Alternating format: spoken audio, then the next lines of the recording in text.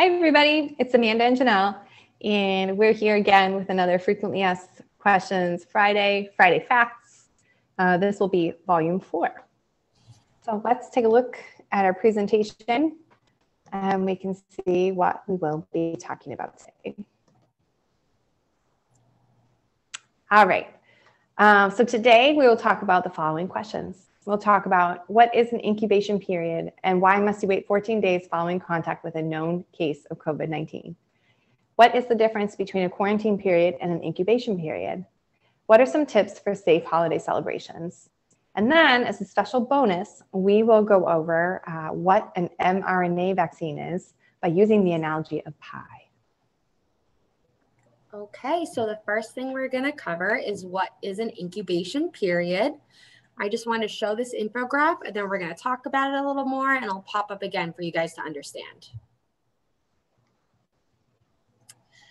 So the incubation period is a period of time between when you're exposed to an infection when you begin to show symptoms. It's the amount of time that it takes for the virus to replicate in your body before you begin to show signs of an infection and can infect another person.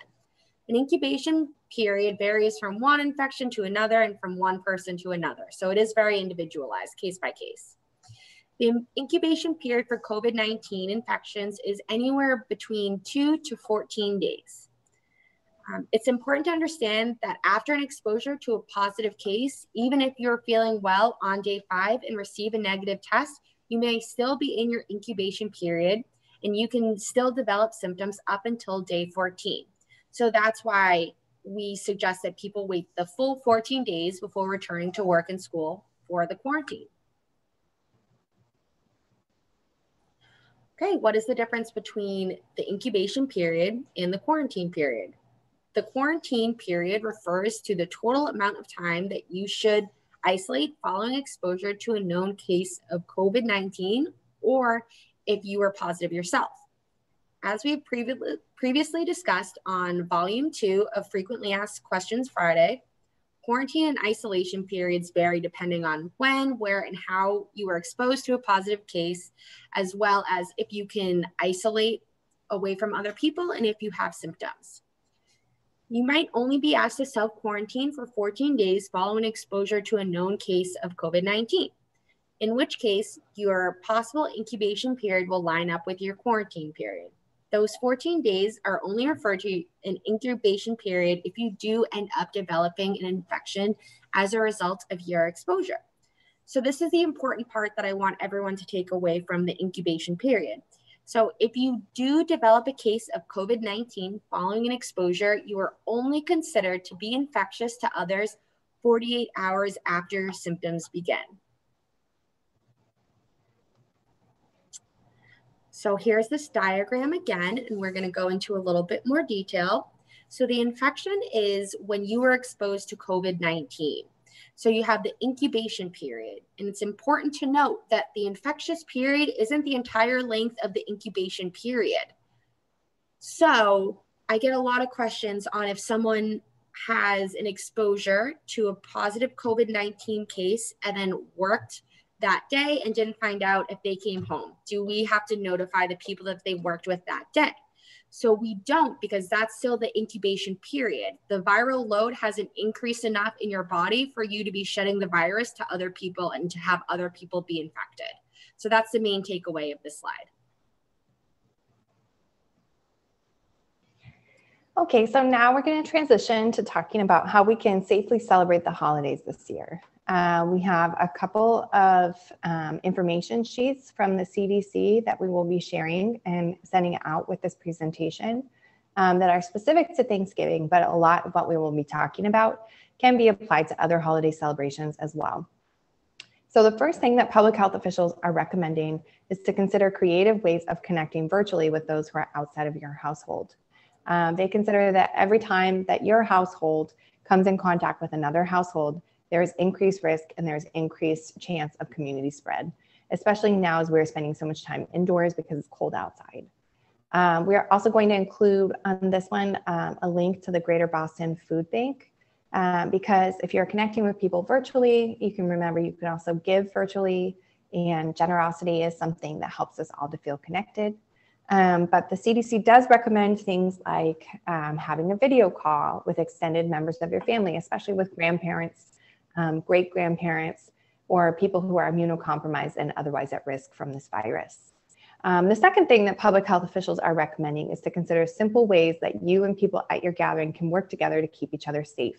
So they share ideas like if you're having a big meal, try to eat outdoors. If you're eating inside or spending time inside, open windows. If you're having a big meal, have one person make food and have them wear a mask while they are cooking. Make sure everybody at your gathering is hand washing. Limit the number of guests and limit time spent together. Remember, number of guests and increased time spent together is equal to an increased risk. And if there's one person at the gathering who ends up testing positive afterwards, the amount of time that you are with them could increase the risk that you have of contracting a more severe infection because you would be exposed to greater amounts of the virus.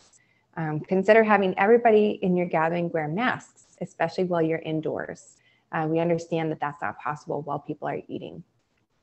Consider that while you are sitting at a table, you can space everybody out. Everybody doesn't have to sit right next to each other. You can especially consider that people from the same family unit could be seated together at one side with several spaces between them and the next family unit. So one household is seated at one side of a long table with 2 or 3 spaces between and more people at the end. So these were some of the most helpful tips that we found from these graphics. And again, we'll be sharing these when we send out this presentation. And we also just wanted to remind staff that the state of Massachusetts is still operating under a travel order.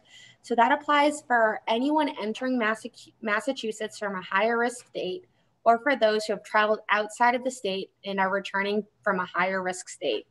So we do recommend that everyone take a look at the travel order if they're traveling outside of Massachusetts. And we ask that you please be aware that recreational travel around the holidays may affect your ability to come to work, and we ask you to try to plan accordingly with that. Okay, so here are some of the resources that we use while we are creating this presentation. So feel free, we will be sending out a copy of these slides. Feel free to look further at some of the things that we have mentioned. This is the end of a lot of the questions that we've had that apply to our staff. However, we have exciting vaccine research, yay! And so we thought we would take this moment to share some of the ways that we've come to understand these breakthroughs in vaccine technology by using the analogy of pie. So this analogy was found from a vaccine researcher who's in Georgia. Her name is Laurel Bristow, and she works at a vaccine center with Emory University. So let's talk really briefly about the virus that causes COVID-19, which is SARS-CoV-2. This virus is an RNA replicating virus. Other RNA replicating viruses that we are more familiar with are seasonal influenza, H1N1, also called swine flu, hepatitis C, the common cold, and polio. So here's a helpful analogy for understanding how an RNA replicating virus works, which will then help us to understand how an mRNA vaccine works in our body. So let's say that you're spending the weekend at home, and on a Saturday morning, a beautiful pie shows up on your doorstep. You see the pie. You see the lovely design on the crust, and you say, "Come into my house, you beautiful pie," and then you bring it inside. In this analogy, the pie is an RNA replicating virus, and your home is the inside of one of your cells. Once you get the pie inside, you start to follow a recipe and make more pies like the one that showed up on your doorstep. You use the ingredients in your own kitchen, and you make pie after pie after pie. You're now making more pies, viruses, by following the recipe, the RNA. But in the meantime, the pies are starting to destroy your kitchen and your house. You cannot stop the pies that are coming out of the oven because you're already fighting off the pies that are trashing your home. You try to call for help to your neighbors, your immune response, but all of the neighbors are also fighting off quickly replicating pies as well, and your neighborhood becomes overwhelmed. Okay, so the pie equals an RNA replicating virus. Your apartment is your body's cell.